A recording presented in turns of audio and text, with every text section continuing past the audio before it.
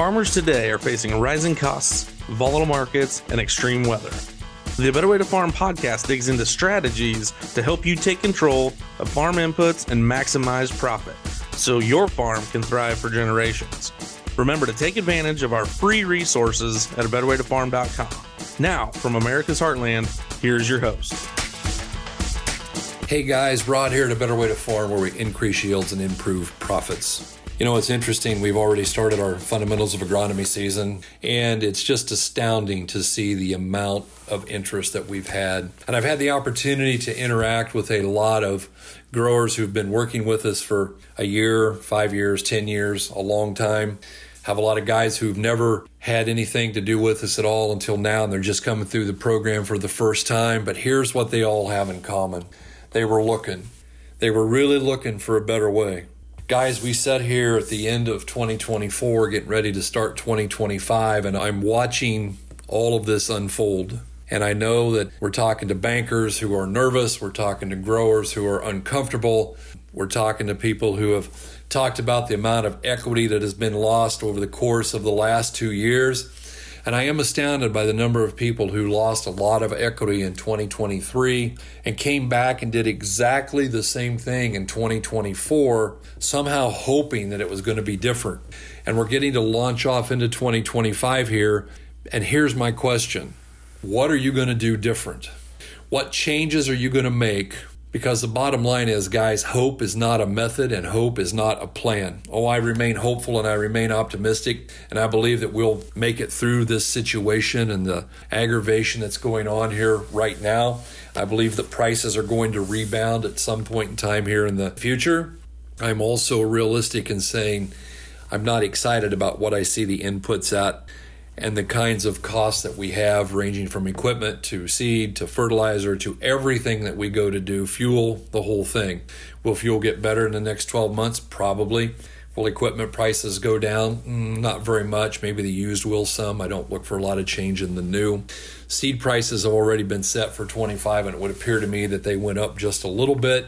We're hearing more and more discussion about nutrients going up yet again. And guys, as we launch into our 12 days of nutrients here, and once again, we're going to go through the plant essential nutrients and take a deep dive into each one of those. And as I worked on one today, it really got me thinking about maybe it's time to do something different.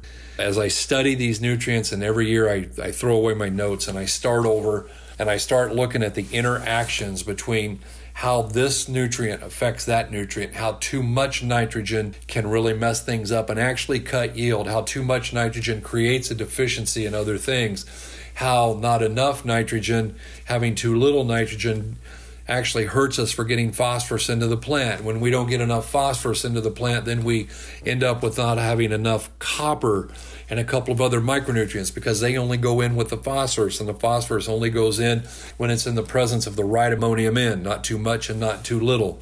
And those are just a few of the examples that I look at as we start looking at these things. But guys, we have been looking in American agriculture typically at the big three.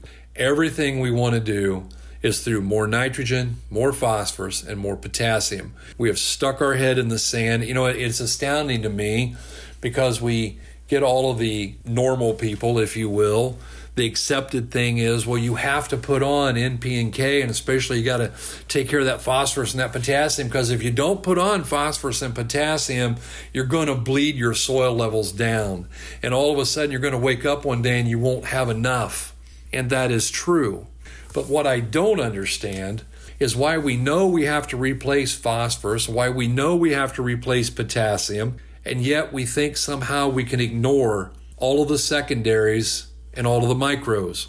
We can ignore calcium and ignore pH. We can ignore magnesium and the impact that it has on other things, especially on potassium. We can ignore sulfur, like somehow we're still getting the acid rain that we were getting back in the 80s. Guys, the 80s are over, and we're not getting that acid rain anymore. And that means that sulfur and that boron that used to come for free have to be replaced somehow, some way.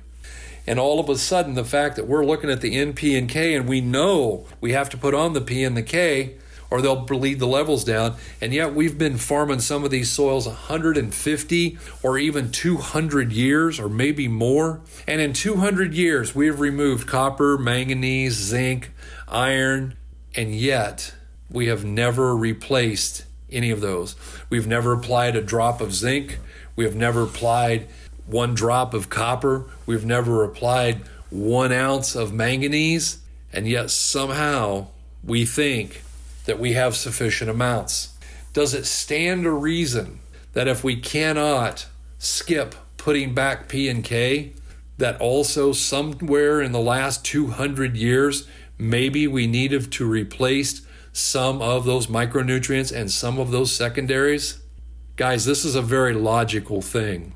Not logical is trying to ignore what Einstein said. Einstein said that the definition of insanity was to do exactly the same thing and hope for a different result. And I think it's time to give up hope as a method and embrace making a change. I'm not sure what change you want to make. We would love to work with you. Yeah, we're very upfront about that.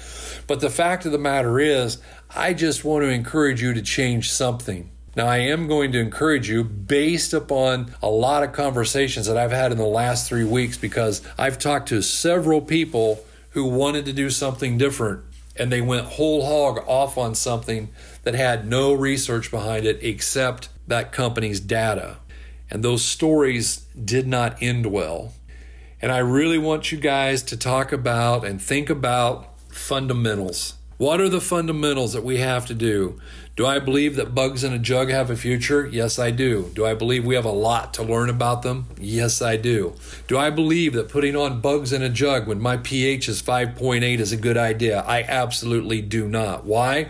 Because most of these bugs in the jug that we're putting on are going to die almost instantaneously when we have that much of an acidic soil type. I'm not sure how the bugs in a jug are going to react if you happen to be one of the people who are fighting with pHs of 7.5, 7.8, 8.2 on that high side, which we know creates a whole nother bunch of problems. You know, problem number 1 being broadcast phosphorus gets tied up and never does become available. And so how are we going to farm around that? And guys, I just want to encourage you that it's time. Would we love to have you come to one of our fundamentals of agronomy? Yes, we would. We would love for the opportunity for the team to get a chance to meet you. We would love for you to set through a couple of days and just figure out what questions to ask. You come, you take a look, and maybe you never do anything at all with us, and that's okay. But you become empowered so that you can go and talk to your suppliers, your consultants, your agronomists, and you can start asking really good questions. Because guys, there is absolutely no reason that you shouldn't be able to ask, why am I doing this? And what am I going to get for a result? And if they get mad when you ask why, it's a giant red flag. And if the answer they give you is, well, because everyone does it, guys, there are certain communities where nearly everyone does methamphetamine. That does not make it a good idea. As a matter of fact, it makes it a terrible idea. And so what we need to be doing is looking for some alternatives, questioning the status quo. You guys know that I once heard status quo translated actually into English, and the phrase that they said was the mess we're in. In other words, we're going to keep the status quo. We're just going to keep the mess that we're in. We're going to keep doing exactly what we're doing. And I want to encourage you, break out of the status quo.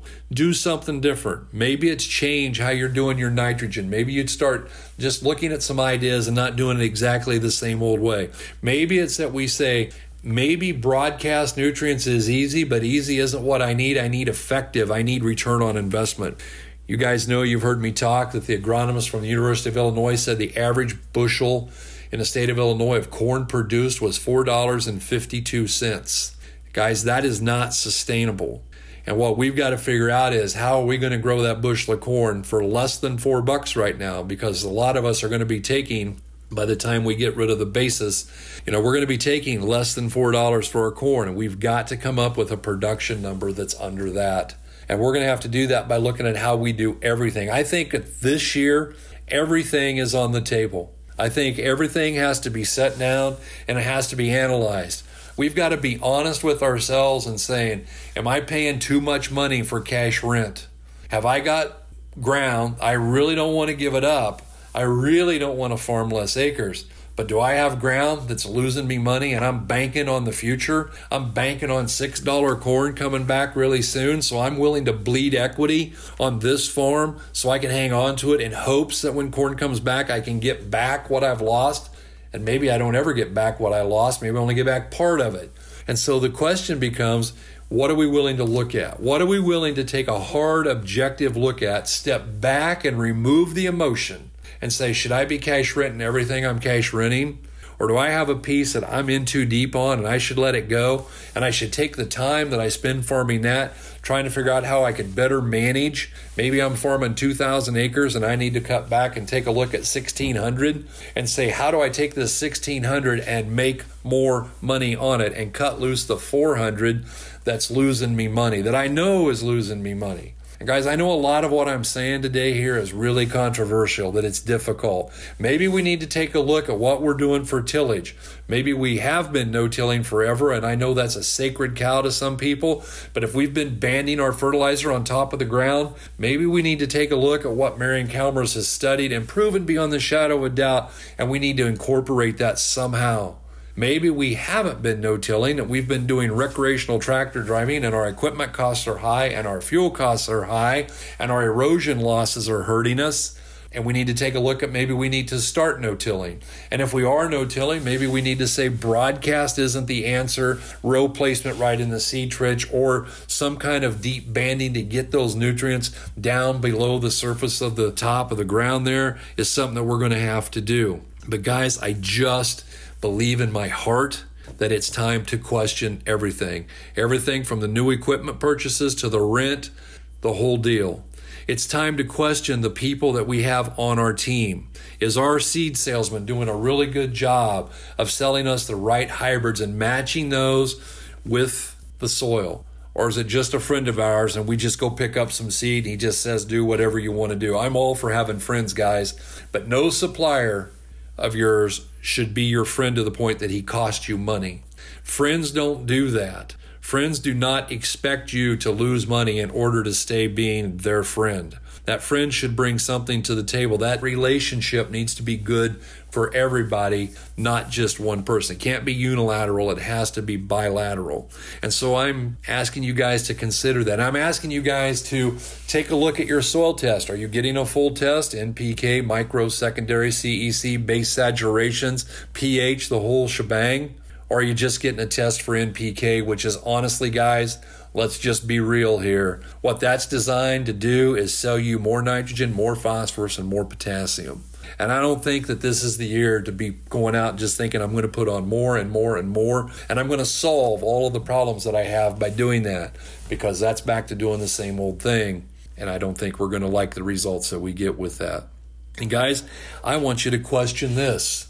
I want you to question your own personal development. What are you doing?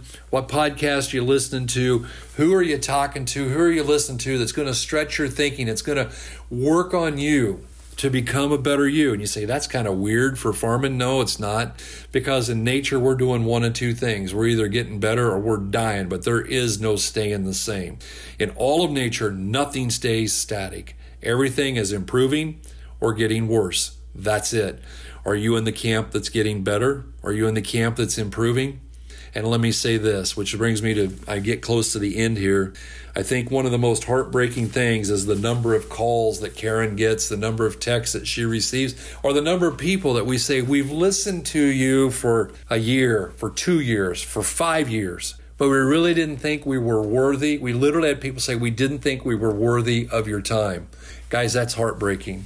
Our family, our team, we're just people like you. We got up this morning and went to church and we had the hanging of the greens service, and we spent some time with our kids and with our grandkids, and then we went and watched a grandson play basketball, and then we drove to our next meeting site, and we're just like you. Tomorrow on the farm, they're going to work the calves that we had for fall calvers, and it's time to vaccinate and do everything that's done with that. We're just out doing the same things that you guys do, working hard every day, up early, working late, doing everything we can to make ourselves better and to make things better for you guys. It was interesting. We had a chance to sit around today with Nick and Karen and Sheila and Kayla and just talk about some of the things that we think we can do to improve this, to make it better, to make it go faster, to reach more people. But here's what I want to tell you. I want you to go pick up the phone, and I want you to text 641-919-5570, and Karen will put someone in touch with you.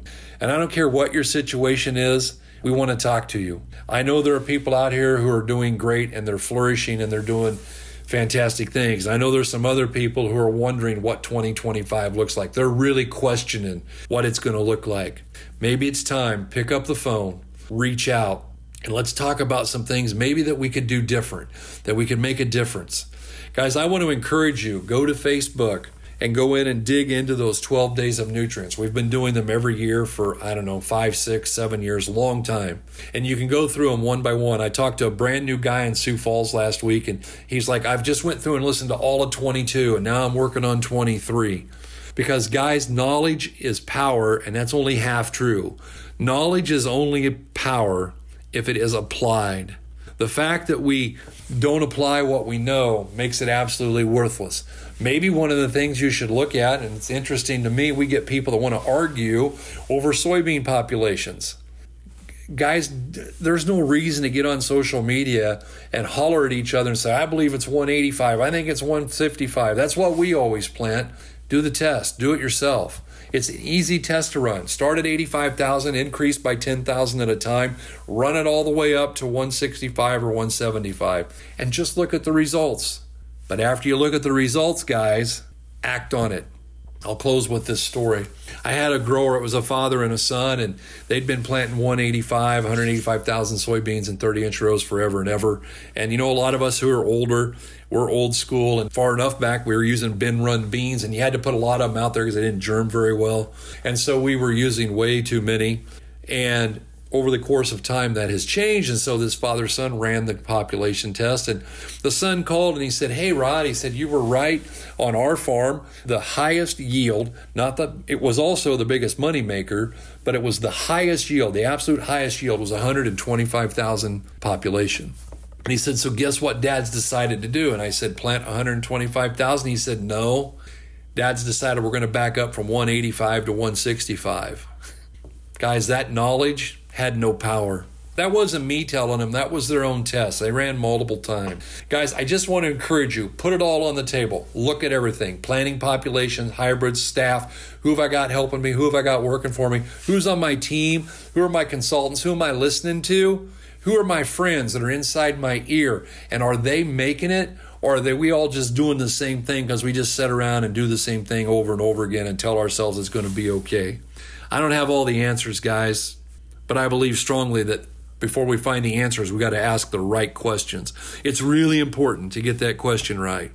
And so I believe that knowledge is power. I believe that you are worthy. I believe that we can get through this.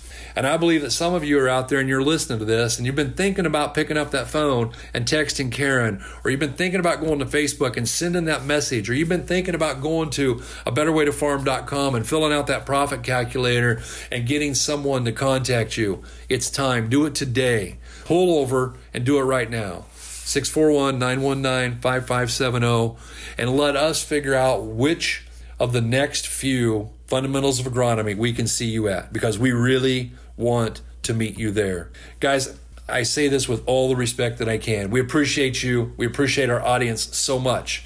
We would really like the chance to talk to you to see if we can come up with something that's mutually beneficial, because in today's environment, that's the word of the day, mutually beneficial. Thank you guys very much for listening. And as always, we hope you're having a better day.